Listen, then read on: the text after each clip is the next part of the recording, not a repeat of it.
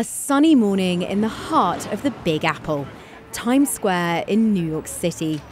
Over 39 million people visit this landmark each year, but the ones there on Thursday got to see something pretty special.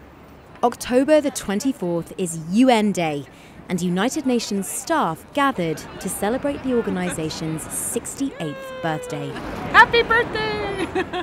And with the arrival of guest of honour, Secretary General Ban Ki-moon, good morning, everyone. The party was complete.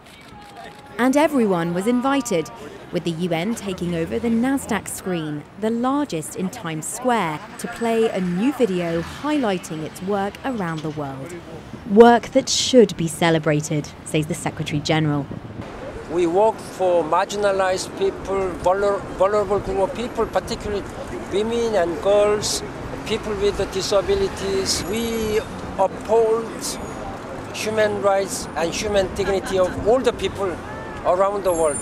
In every aspect of our life, United Nations is at front. I'm proud to serve as a Secretary General. UN employee Helga Leifsdotter, who along with other colleagues handed out information cards to passers-by, agrees with the boss. I think for all the staff here, it's extremely important to celebrate occasionally together.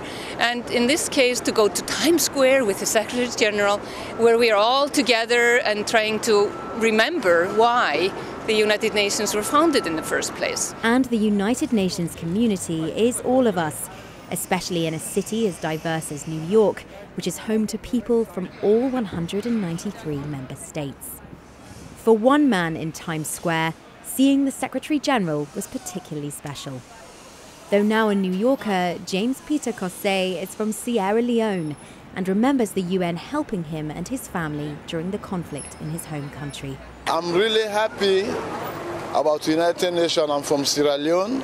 I'm in the United States now. So I really amazing for me to see the Secretary General inside Times Square today.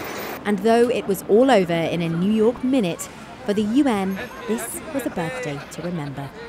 For the United Nations, this is Alexandra King.